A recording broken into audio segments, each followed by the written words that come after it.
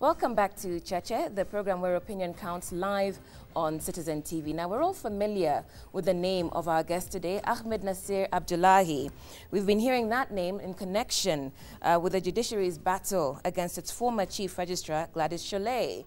And we've been talking about the JSC's position on her sacking, on her dismissal, because, of course, you're a commissioner with the JSC. Now, what would you say about the fact that this entire battle has been played out in the public, and though you say that it doesn't damage the judiciary, you've taken a beating? Disciplinary matters have been brought out into the open. We've seen rifts within the JSC. We've heard about what to the ordinary Kenyan would sound like exorbitant allowances being claimed. How do you regain your dignity?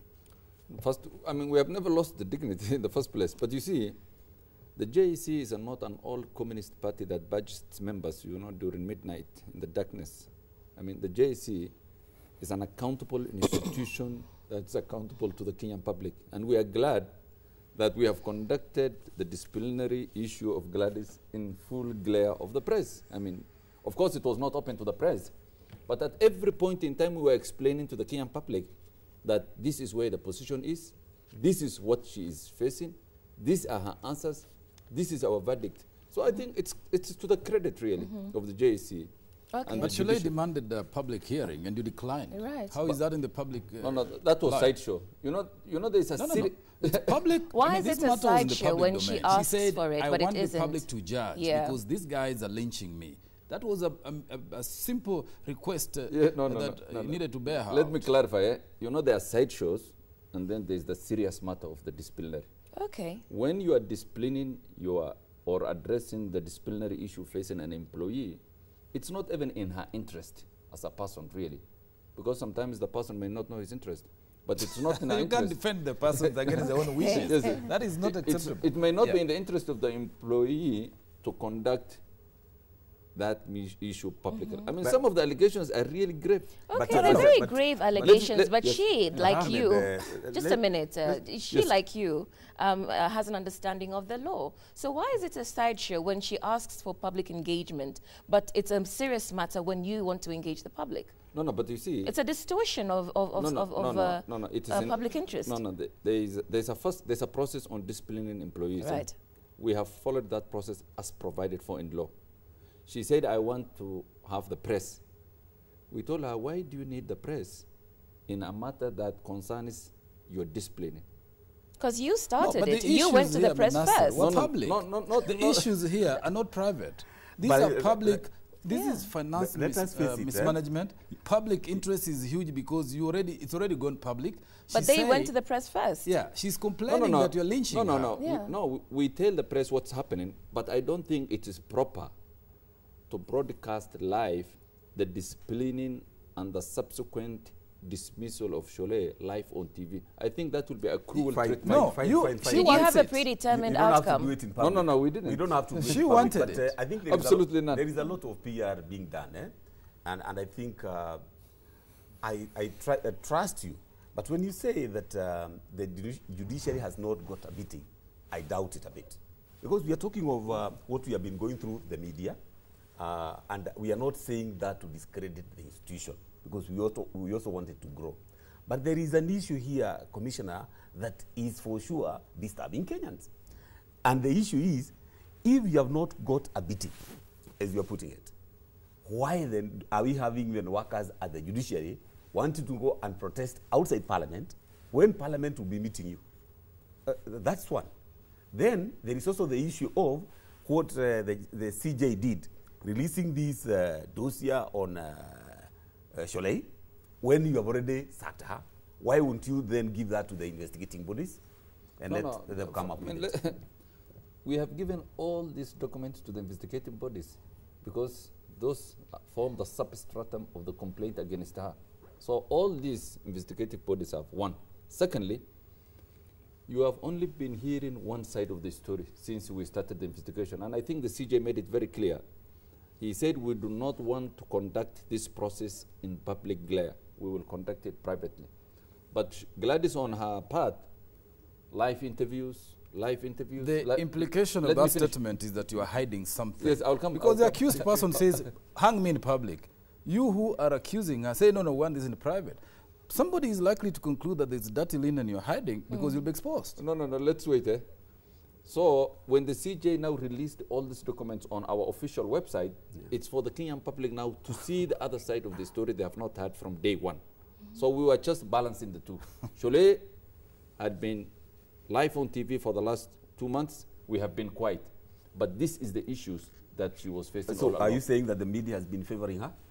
Of course, that one is obvious. Is it? Yes. In what sense? I mean, I'm not accusing you, Citizen, although Citizen also has been very vocal on this matter. But this is the first time that a person facing a disciplinary issue was put at a disposal, a TV station and a newspaper on a daily basis. And that is, the bashing we have been facing from day one. Even on Saturday, I think before Mushuja Day, I mean, she had a small press conference. It was live on TV. It was live on KTN. Okay. That is an editorial decision they can make, and we are not having a problem with that. But I think considering the relationship between her and her husband who runs the place, there is an ethical issue for journalism. Okay, so let's be careful here because, first of all, you're calling editorial decisions into account. We don't speak for any other media station, but as you say, it's an editorial decision.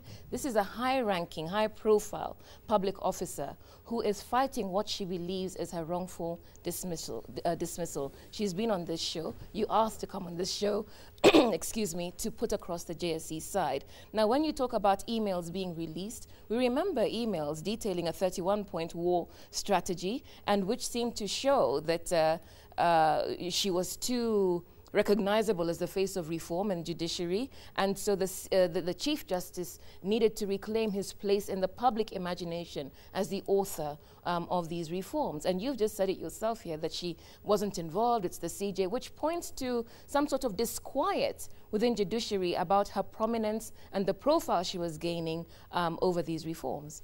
Okay, let's first start with the emails. Right. There are only 2 people who have access to these emails. Only 2. Yeah. That is Gladys Shole and the Standard newspaper. Only 2.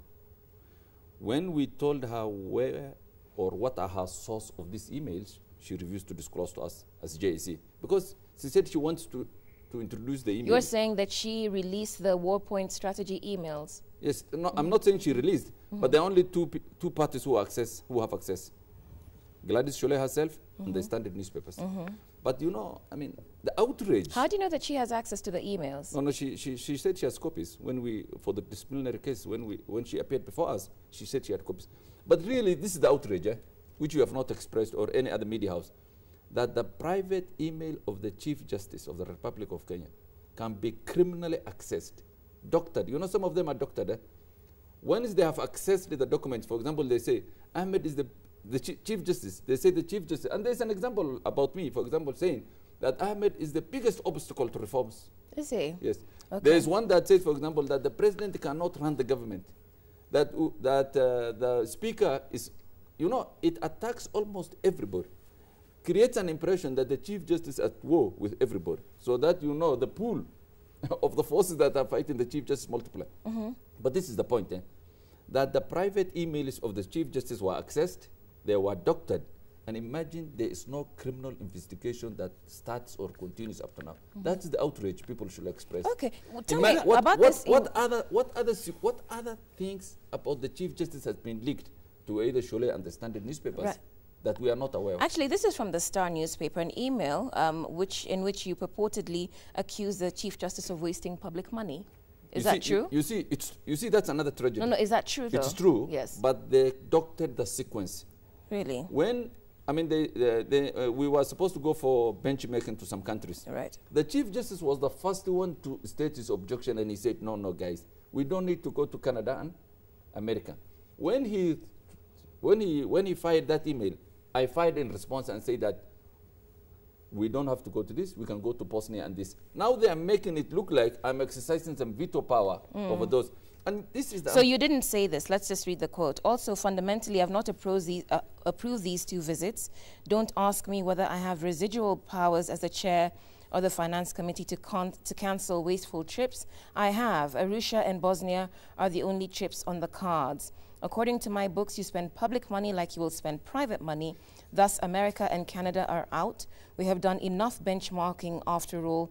Benchmarking is not an endless trip to visit as many countries as we wish. Yes, yes. Those are my words. Those are your words? Yes, yes. Okay, but you say that... What is the context of those words?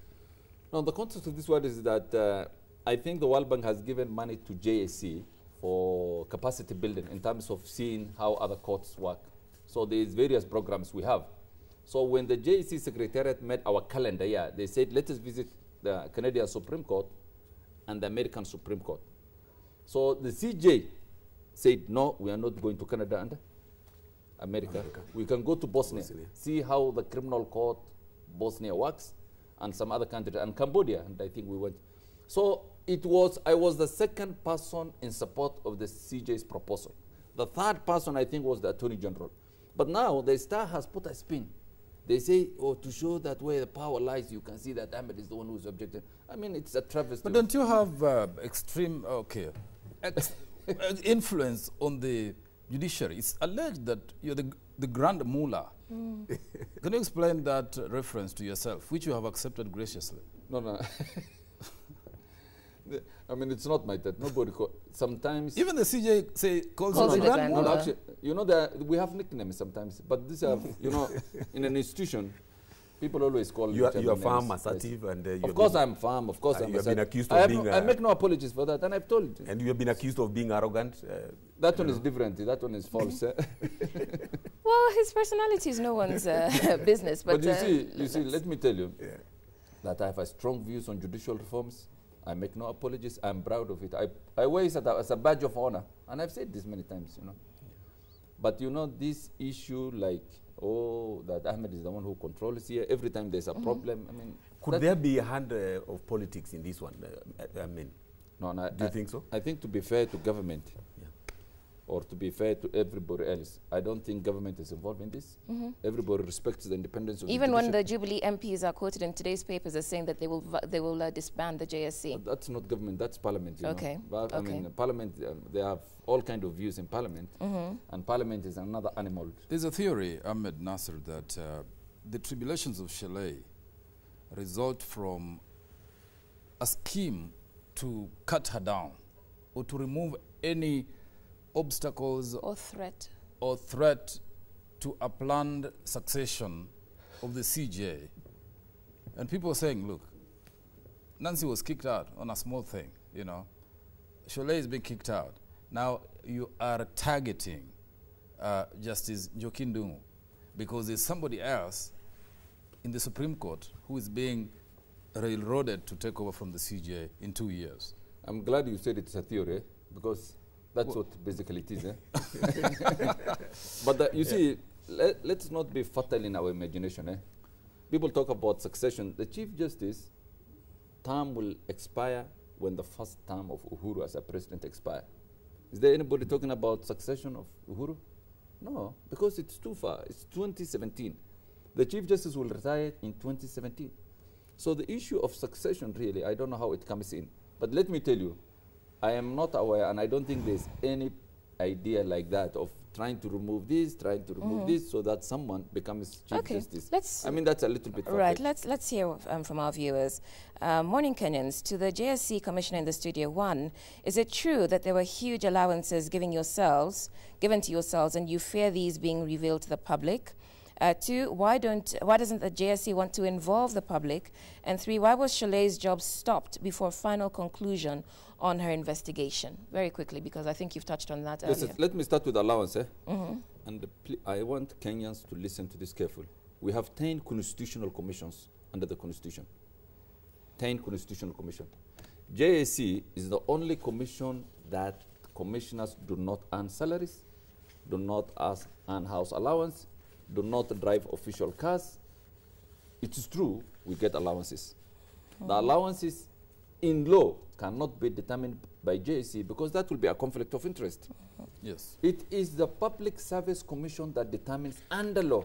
So when we came to office, the Public Service Commission, we made presentations to them, and they said, no. The best we can offer you is a taxable allowance of 80,000 shillings per sitting allowance. So when you tax off, every sitting the JSC member seat is 56,000. So compare this to the Police Service Commission, or compare this to the Teacher Service Commission, or the Constitutional Implementation Commission. A commissioner in those other commissions earns 750,000 a month. He has a Brado or a Land Rover Discovery. He has a police guard. I have Lavington Security provides my security at home. I'm a commissioner. The only money we take is a sitting allowance of 56,000. So Kenyans should do their numbers. Which is the cheapest commission in this country? The Judicial Service